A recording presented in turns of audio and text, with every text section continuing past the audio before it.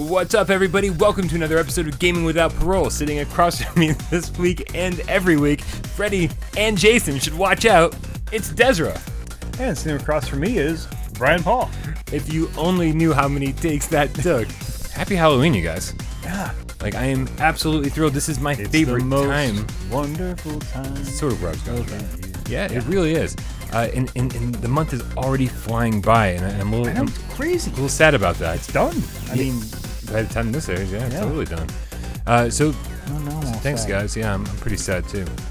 But we wanted to do something special since fall and Halloween. This is our favorite time of the year. We wanted to do a special episode of Why We Love PlayStation VR for you guys. Something that you guys have been demanding us talk about since we started talking about PSVR. Pretty much. That, of course, is Fishing Master. Fishing Master. Guys, I gotta tell you, it's so much fun to fish underneath the San Francisco Bridge on the San Francisco Bay, especially when there's fireworks going off.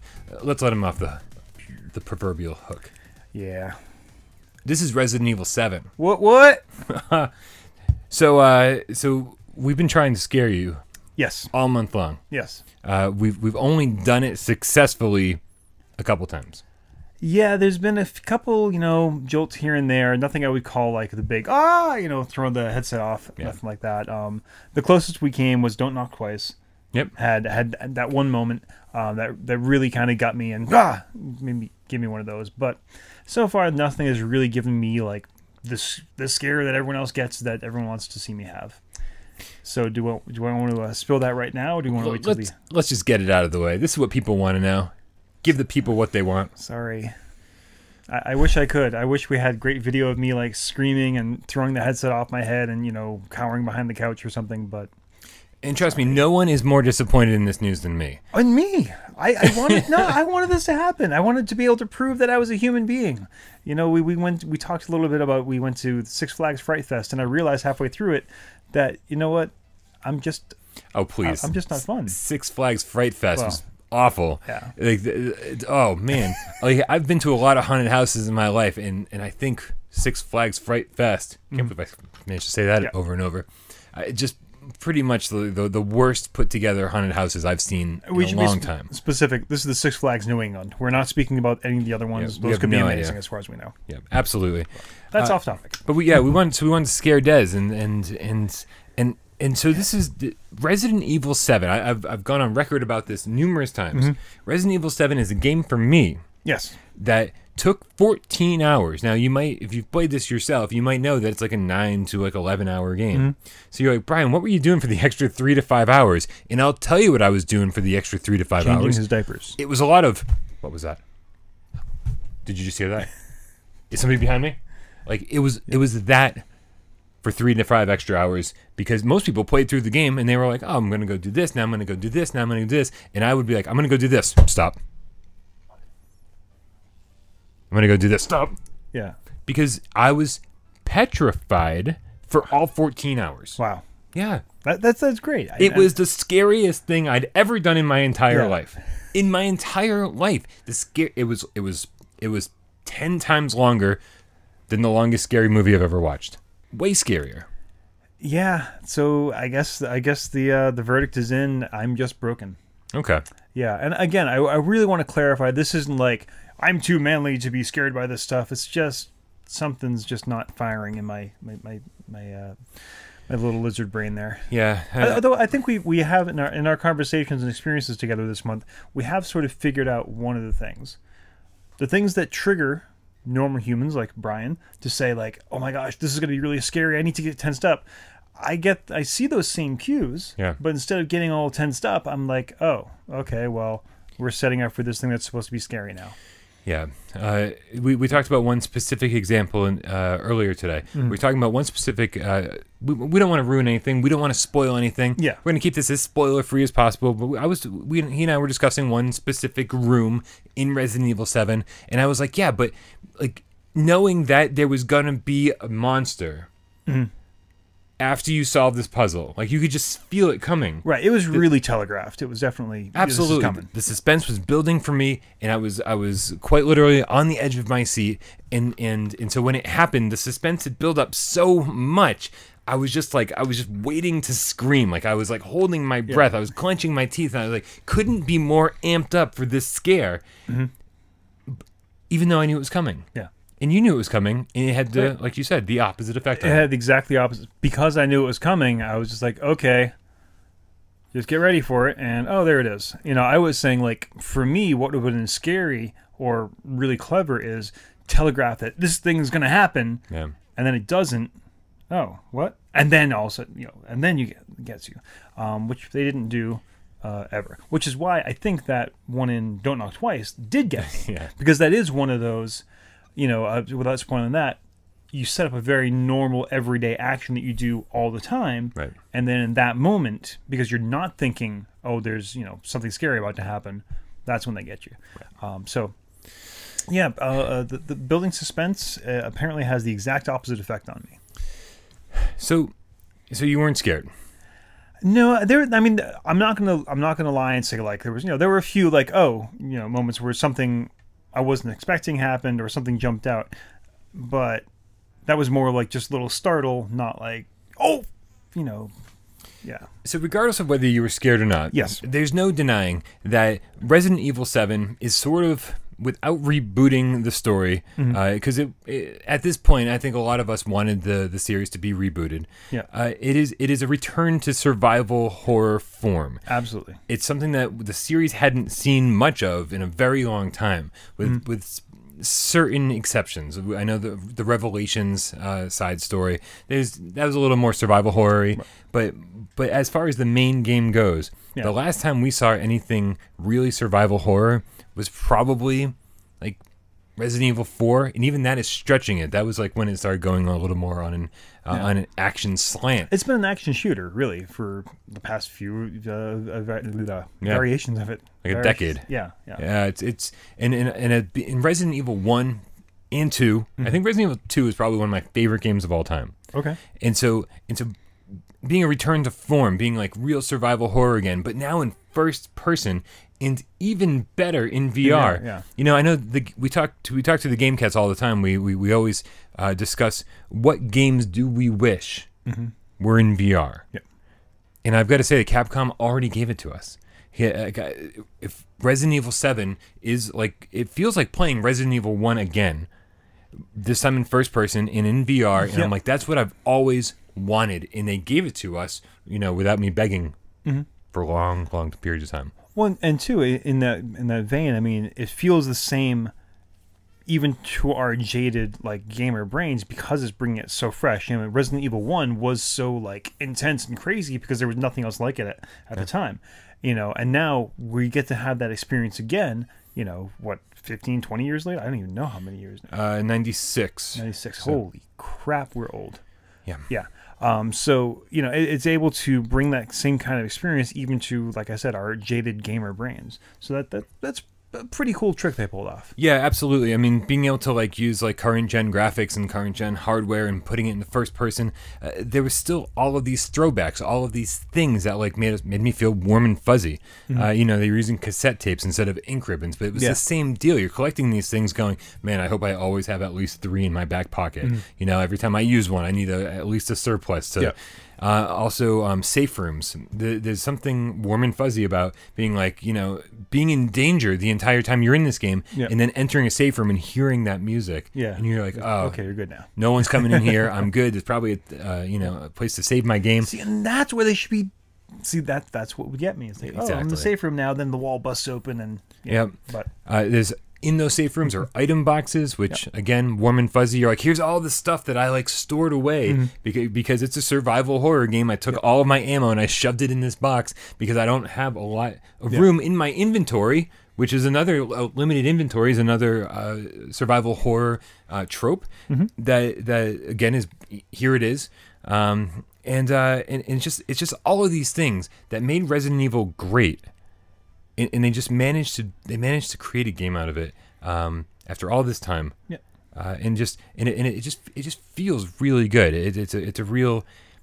It's for the fans. It's for the real fans, not like the Johnny Come Lately. Oh, I love RE5 or RE6. Though, no offense, if you love those games, that's good on you. But But us true Resident Evil fans, that game. we've been waiting for this for a very long time. But that's not to say that like you have to have this whole history with it. Nope. I'm on the other side, like, and actually, kind of my opening statement is honestly, on this kind of thing, Brian and I couldn't be more different. Horror games are probably my least favorite genre of game, and survival horror is probably my least favorite type of horror game. It's not something that I'm gonna like super excited to play. So take that into account with everything here. That being said, because of that, I don't have a huge backlog of experience with Resident Evil. I'm not really immersed in the mythos. I've never seen a single one of the movies. Thank God. Yeah. But I was totally able to fall into the universe and everything that was able to be made sense of, I can make sense of it. Yeah, and that's why like this being maybe we should have started with this.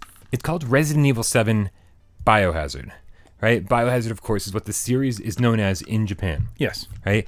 In Japan, this game is called Biohazard 7 Resident Evil.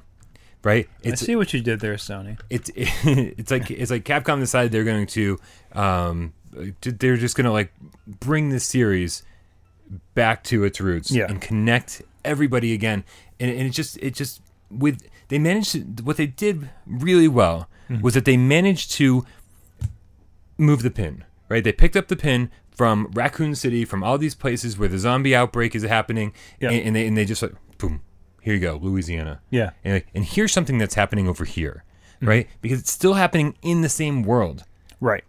But they just moved the pin. We are talking about Resident Evil 7 proper, the edition that's out now with the updates, but not the DLC or anything like that. We could do entire separate episodes about just the first batch of DLC alone, the end of Zoe and the Not a Hero stuff. We're just gonna take a giant step back from all of it, and just focus on the core game here, because there's so much to talk about with the core game. Yeah. So let's talk about the core game. Okay. Something happens, right? You're this guy. You're Ethan Winters. Sure. Is that right? Ethan Winters. And your wife, Mia, goes missing. Yes. Okay. Years? I think, it was like 2 or 3 years. I think it's 3 years. 3 years. Yeah, that sounds right. Yeah. And finally, we get a little bit of information about where she is, and we head on over to the Louisiana Bayou to go track her down. What? Yep. Yeah. Yahoo. No. Okay. and so you get there, right? And you're outside of this estate. Yes. Chained locks, chained gates. Right? No one getting in. It's kind of circumvent the property to find the way in. Yep. And it's come across a news van. There's little things here and there, and I'm gonna say it starts setting the mood a little bit right away. But what happens is the moment you step inside the house, because like you're outside and you're like you're kind of like happy and free and skipping and jumping and there's insects and stuff and whatever. Yeah. But they force you to go inside into the pitch black first room. Yeah. And there's no option to turn on your flashlight or anything like that. It literally makes you walk into complete darkness. Yeah. And then the door slams behind you, and then your flashlight goes on, and you're like, holy crap. Like, I remember taking a few steps in and being like, I can't do this, and I turn around and go back out. Really? Right? I go back in, and I'm like, I don't know if I can do this. I take a few steps back out. And I'm like, and then you take off the headset, and you look around your apartment or your house or your living room, right? And you're like, everything is fine. I can do this. And then you put it back on, and you go, I don't know if I can do this. And that's the reaction I had for the entire game. That's great. I'm jealous. I wish I could have that reaction. I mean, what the reaction I have when this is something that I think they absolutely deserve credit for. Okay, it's not the highest resolution, cleanest, crispest, clearest image, but there's something about the way they, I don't know if it's their engine or just the design of the building, but something about it seems so much more crisp and real about it. Even though there's some blurriness and some fuzziness, it just feels like such a real place right off the bat. And this is a game that's almost a year old now. Yeah. And we're getting there. There's games that are coming out today that still haven't figured this out yet. So Absolutely. I mean, the house is a work of art. It's disgusting and horrible and falling apart, but it really is. I mean, the decay of the house really echoes kind of the decay and the falling apart of the victims / monsters that you'll be dealing with. And it's just such. I can't really praise it enough on how much work and effort they put into setting this place. And it feels like such a real horrible place to be. And while we're on the topic of Capcom doing their due diligence to make it an awesome PSVR experience, there's been, I think, a lot of talk on the internet about talk on the internet. How dare they? About how Capcom ported this thing over to VR in like 2 months. Ooh, hey guys, there's more to the story than that. Yeah. Right? What Capcom did was when they were making this game, they also were creating an engine. Right, the RE engine, I think they call it. Yeah. And they started VR. There you go. They started work on it They started work on the VR engine in 2015. All right. So like 2 full years before the game came out, they had created this engine which allowed things to be ported into it. Right. So it took them 2 months to take the game they had created and port it into an engine that took them 2 years to make. So just keep in mind, like I know a lot of people out there are like, well, if Capcom can do this with Resident Evil 7 in 2 months, then all companies should be able to do this with their games in a couple months. But Capcom has a buttload of money and a ton of employees. So just even that 2-month porting process, there were probably like hundreds of people working on that. And it wasn't just like a small little, hey, this is our VR team. Right. There was 2 years that went into the ability to port it over in 2 months first. So, hey, if we get Resident Evil 8, let's hope that's in VR as well. Right. But you got to let all these other smaller companies make their VR engine as well. Yeah. No, I think it's one thing, like we're, a lot of us don't understand. And, if you do understand and you are a programmer and you know exactly what I'm talking about, obviously I'm not talking to you. Sure. But for the vast majority of us, we really don't understand what it takes to make one of these games work. You can't just take a first-person shooter and just flip a switch and make it VR. Otherwise, everything would already be in VR. Right. The angles and the perspectives and the focus and all that are very different things in the 2 types of gaming. So the fact that they could even do that in 2 months is astonishing. But again, what they were doing in 2 months was just taking, they built a house and they put stickers on it. Putting the stickers was easy. It was building the house was really, really hard. So let's give credit where credit's due. Yeah. Now, this game controls with the DualShock 4. Yes. I know a lot of people don't like that. A lot of people are like, I need move controllers, I need immersion, I need to see my hands. Yeah. Listen, here's what works for me. Here's why I love the fact that this is DualShock. Because I know how to use a DualShock. Right, I know how to use move controls, but like with Windlands or what else, Paranormal Activity, or any of these games that you can move around freely. Yeah, with the move controllers, it takes like forever to get used to those controls. With a DualShock 4, man, I know how a first-person shooter works. Right, This is a game in first person. I sit down, I forget where my hands are. I put it on my lap with my DualShock, and man, I am like moving around that house like nobody's business, and I am immersed because I don't have to think about what my hands are doing. I don't have to think about how to interact with this game. And so some people are like, if I can't see my hands, I'm not immersed. Well, if I don't have to worry about my hands, then I'm immersed. Yeah, I would absolutely agree with that. I do have some problems with this game. Lack of immersion is not one of them. It's just, the controls are very fluid, very smooth as far as that, goes. And again, if you're someone who's kind of grown up on, controlling first-person action with a controller, this is going to be very natural. So that's not even, I mean, we're starting to get more and more of this weird feedback about, like, this game isn't immersive because of this and that. Immersion isn't necessarily just a thing that happens from the game. You have to kind of get involved too. And so if you're just going to say, I don't care what happens if I'm holding the DualShock, I'm not going to be immersed, that's kind of on you. So, yeah. So we started talking a little bit about the story. Yes. You're in search for your missing wife, Mia. Yeah. Right? But that's not the real story here. Right? She's definitely the MacGuffin, but yeah. Right, but if once you get into the house, it's like, yeah, we're still looking for her and stuff.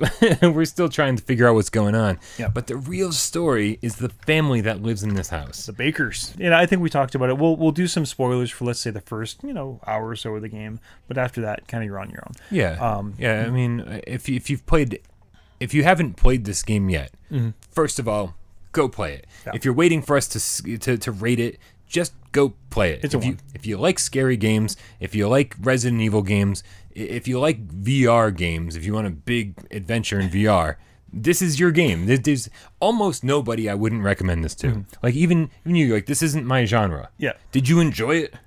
I did. Go play it. Yeah. Okay?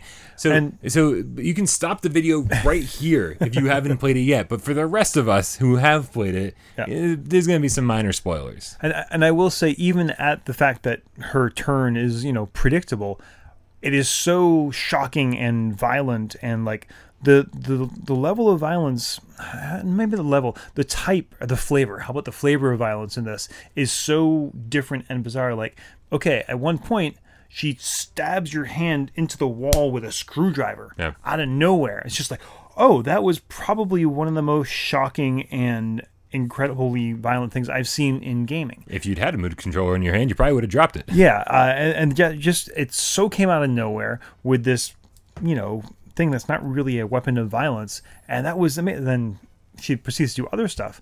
But so even though it is very kind of by the book sort of horror story, there's this flavor to the things that just makes it's Crazy Town. Yeah. She's not fucking eating it. Yeah. Or no, he's not eating it. Sorry. Yeah. Oh yeah. Okay. That's, oh my God, I love that line. There's this whole moment, the first time you meet the whole family. You've met Jack, the father. He's kind of knocks you out, and you wake up at this table, and then there's Marguerite, the mom, and Jack and Lucas, and having this dinner scene, which is just, Crazy Town. Gruesome.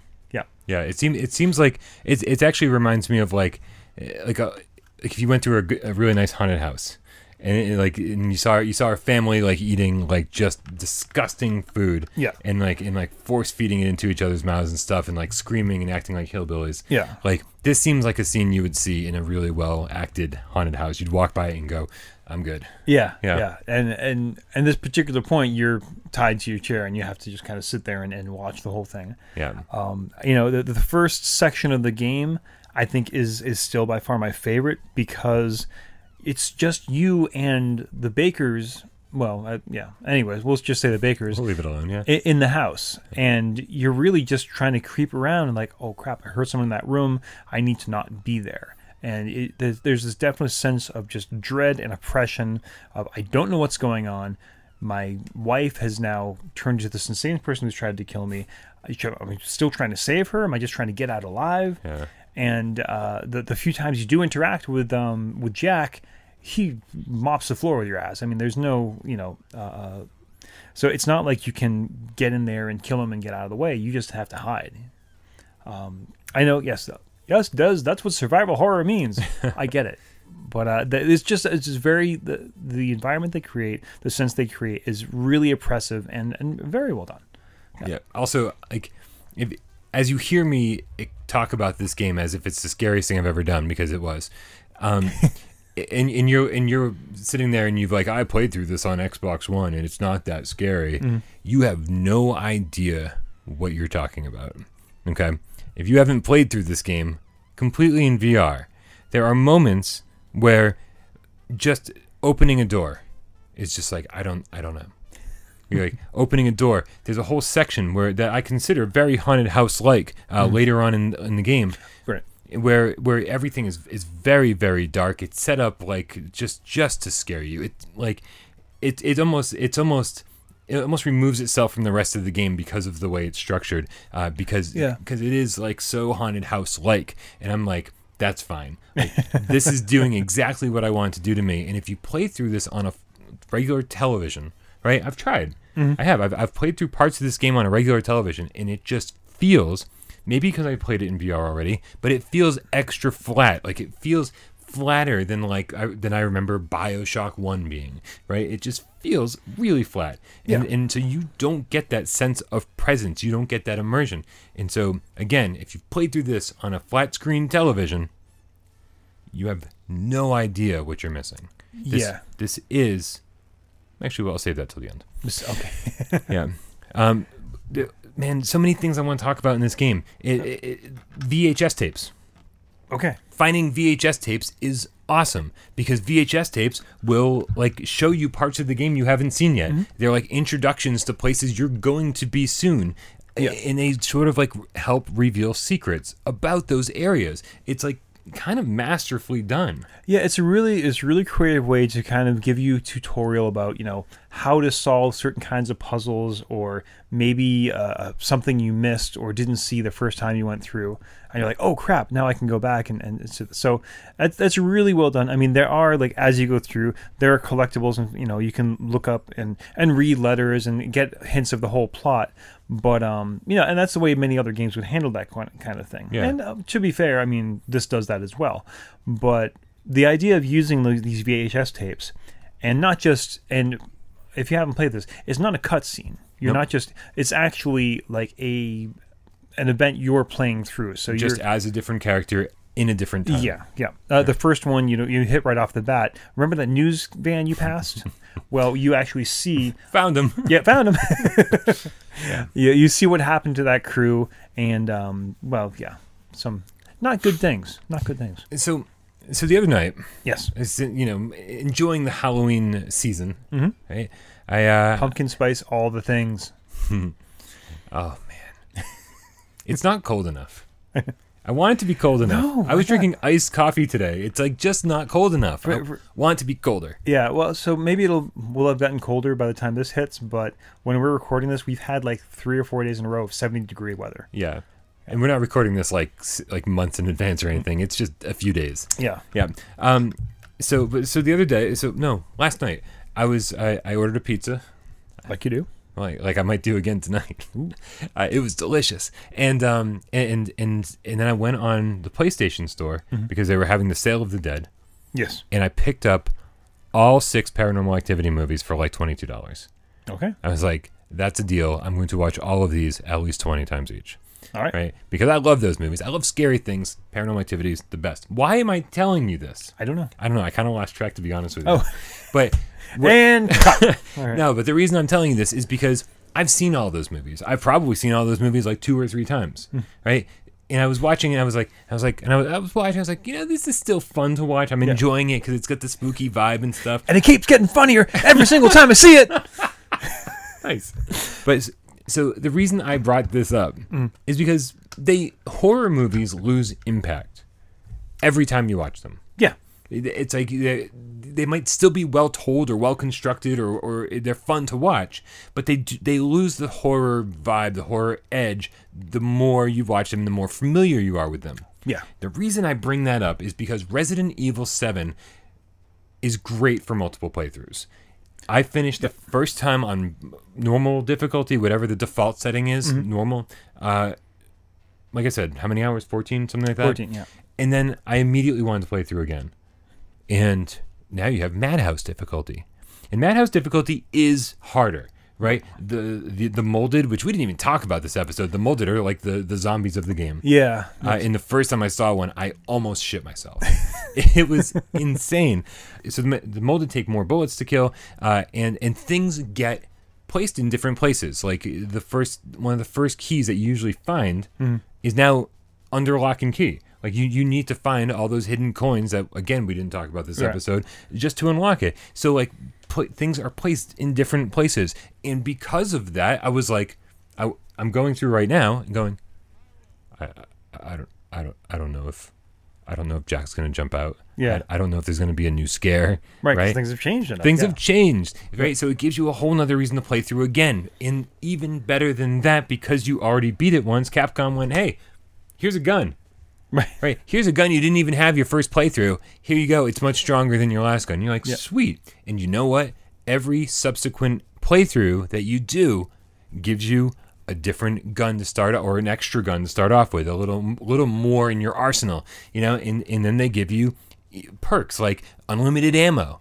Right. And eventually you have like a rocket launcher from the start with unlimited ammo, and you're like, this is how I want to play every game. So yeah, Resident Evil 7's like Paranormal Activity movie, right? It loses its kind of horror impact the more you play it, the more frequently you get through it. We were watching a speed run. Yeah. The guy's finishing it like an hour and a half. Yeah. And I've said over and over that Resident Evil 7 is a game that I want to play like at least once a year. And if I could get to the point where I could beat that game in an hour and a half, I'd play it like once a month. Yeah, that's crazy. It's crazy.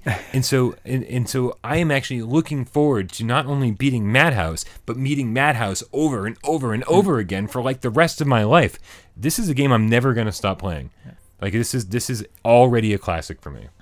There is one thing I do want to point out, lest we be guilty of being a total love fest for this game. Okay, good. There's kind of like two main shifts, and the molded I think are part of it.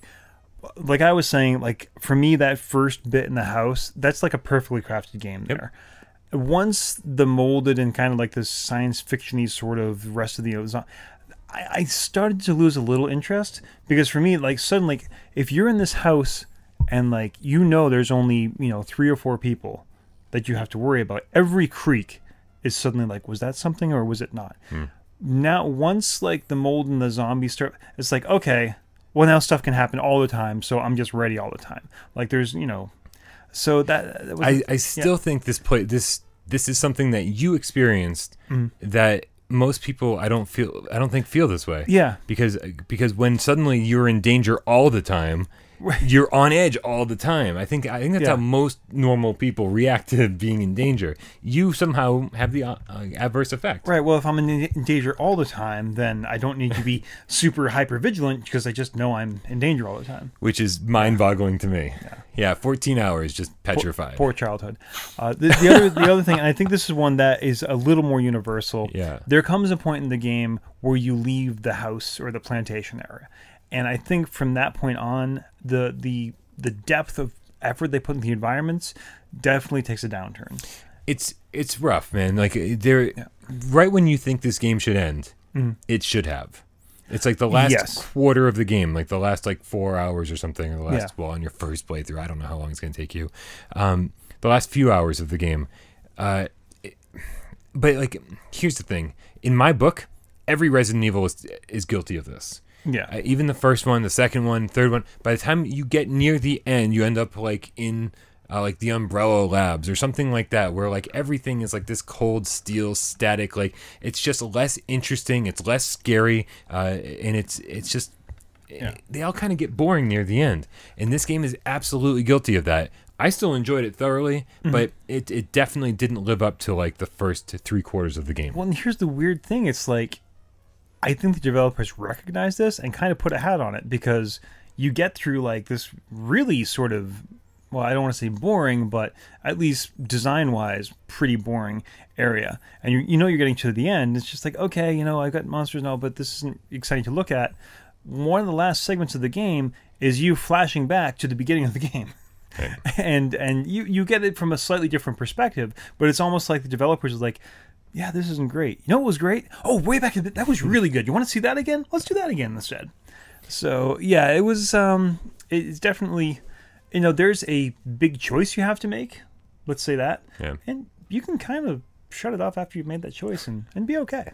I don't know. I mean, if you're like me, like, here, the deal is that for me, even the worst part of this game is still better than pretty much every other PlayStation VR game we have. In my humble opinion, because I like the gameplay so much, it's almost like saying, hey, for the next 3 hours, this is going to be more of a shooter.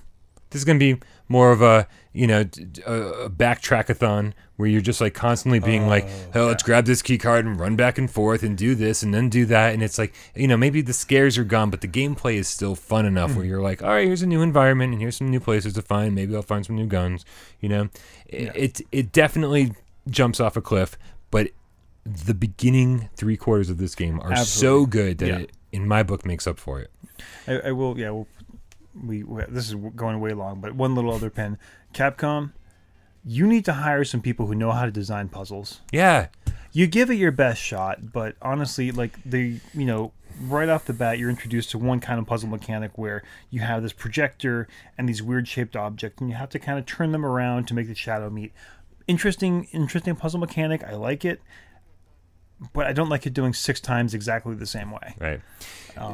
Yeah, when I said that it gives me warm fuzzies because it's so classic Resident Evil. It's classic Resident Evil. Unfortunately, the bad stuff came along with the good. Safe rooms are awesome, and I love minimal crafting, and I like item boxes. Yeah. And limited inventory.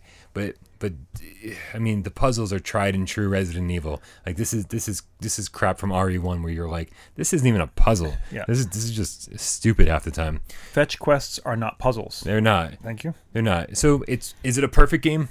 No, it's not. But it's time to rate this sucker. Okay. All right. It's a 1, man. Fucking buy this thing. Yeah, as much as that sounds like I might be crapping on it, because again, I want to say, not my genre. Not my subgenre, but the absolute best of either of those things you're going to play, I think in any, in non-VR or VR. This is, if you're even the slightest bit interested in this series, in Resident Evil, and if you're slightest bit interested in horror games at all, this is definitely a 1. And I will say, I did mention at the beginning, as far as Dez's Sicknesses goes, when the very first time Brian had me play this, I didn't even make it to the house. I was just like halfway down the path, like, nope, I'm done. That was pretty early on, right? Yeah, it was real fast. I mean, like it was early on in your VR days. Oh, I think it was one of the first things you had me try. Oh, I'm very sorry. I'm surprised it wasn't Drive Club with my track record. No, that was actually the first thing I had to try was Drive Club. But can't believe you and my mother don't hate me. But I can't believe you got me to try it again. But what I was so now, I mean, a good hour or so, and after an hour, I'm kind of done. But it's not as bad. I've got you do have. They give you crazy amounts of control on the navigation, on the whatever comfort settings, whatever you want to call it. So I had the shutters zoomed down to I had like this little square. Yeah, totally. All the blinders on you could. Yeah. Use click turning. I did. Yep. Yeah. And so, I mean, I was definitely doable. If you're super sensitive to motion sickness, this is gonna be rough. So I do need to put an asterisk next to my 1, but it's still a 1. Yeah, but I mean, this isn't a Here They Lie.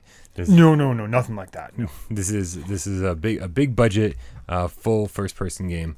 Yeah. No, there's no question in my book that it's a 1. In the fact that sometimes it's on sale because it came out back in January, right? Yeah. This thing came out 3 months after PlayStation VR launched. Like, we did not have to wait very long for our killer app. Yeah. We were absolutely thrilled about this. It's Halloween, guys. Like, this is the time to play scary games. Freaking you and Jeremy, man. The 4D candle. If you really, really need a little extra immersion, there's a 4D candle out there. I don't know if they're still available. But, man, this thing does not smell very good. It's supposed to smell like the Baker Estate. It's supposed to smell like... Oh, God. That was a bad idea. I can't imagine... I can't imagine lighting it. Yeah. I bought it as a collectible. I'm never going to light it, but I can only imagine that it smells infinitely worse once it's on fire. It's bad.